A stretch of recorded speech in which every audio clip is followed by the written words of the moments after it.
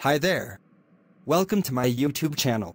In this video, I will be talking about iOS 16.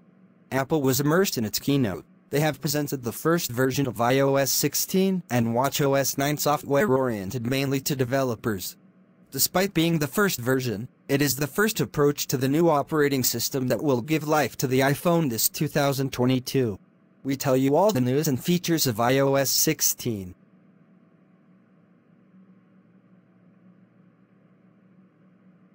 The lock screen is the first big change in iOS 16.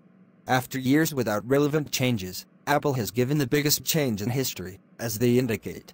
For the first time, we can customize the lock screen in iOS, in a way that reminds us of the themes of some customization layers in Android. We can change the font and color, and even add widgets to the lock screen. According to Apple, the design is based on Apple Watch complications, by modular customization and editing style. Widgets, such as the weather widget, can preserve animations within the lock screen and will be open to third parties, so we can add widgets beyond the official ones. The modifications we create can be saved to create our gallery of themes for the lock screen. Notifications in iOS have been a mess for some time now. With iOS 16, Apple wants to bring more orders with an API that it has called Live Activities. This allows notifications to come to life, to be animated. They give us an example of waiting for an Uber ride. We will be able to see how much time the driver has left from the app's notification, among other uses. The concentration mode is now applied to the apps and web pages themselves, being more customizable. immersed also receives a good dose of new features. First of all, we can now edit messages that we have already sent, with the corresponding notice in the conversation that the message has been modified. We can also cancel messages sent in the chat. We also have the possibility of using Share Replay in immersed to view content simultaneously with our contacts.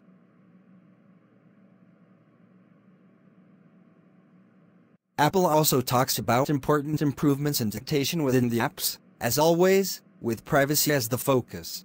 It can add points automatically if it detects that the text is long, as well as recognize words of emojis, to introduce them in the text. Live Text is the closest thing to Google Lens in the Apple ecosystem. From now on, it also works in video, so we can play any video, press the live text icon, and select parts of text in it. Live text will gain prominence with a custom interface, ceasing to be a secondary function within the camera. Related to this, iOS 16 debuts features related to artificial intelligence, such as copying an image, isolating the background of the image, and pasting it into another app with the background removed. All immediately. Apple Maps is also renewed. From now on, we will have routes with multiple stops, with a maximum of 15. Similarly, integration with Wallet is improved, so that we can synchronize it with the app. iOS 16 debuts a new feature called Safety Check. It is a new settings menu that allows us to stop sharing our location, reset privacy permissions, and protect access to our messages. This selection of functions to restrict is aimed at both apps and people, to create a safer space within our iPhone.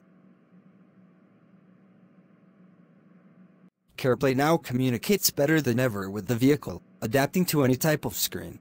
It wants to serve now as a giant interface, so that we can have a digital instrument panel, customizable and integrated with the vehicle. We will be able to see the fuel level, odometer, car kilometers, temperature, gear engaged, etc. all the dashboard information, with the configurable Apple interface. It will arrive next year, as a completely revamped new generation. Apple Pay Later is one of the big new features of iOS 16. It is a service to pay in installments, without commissions, and through Apple Wallet. This financing system emphasizes that it is interest-free, although, for the moment, it is a feature that we will see only in the United States. Apple loads the iPhone 7 on the list of compatible iPhones, as well as the first-generation iPhone SE. All models from this will receive the update. We are facing a first beta phase for developers, so it is not yet available for the rest of the users. If you want to take a chance on your own, you can always download the profile manually.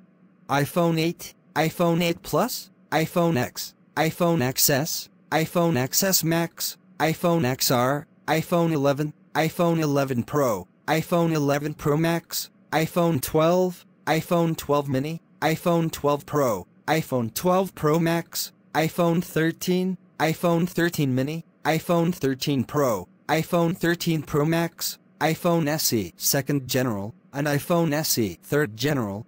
Here ends our video on iOS 16, we hope you find it very useful. If you have any suggestion, kindly share with us in the comments section. Also, do not forget to like, share and subscribe to our channel. Please click on the notification bell in front of the subscribe button to turn on notification for this channel, so as to notify you when I post new video. Thank you for watching.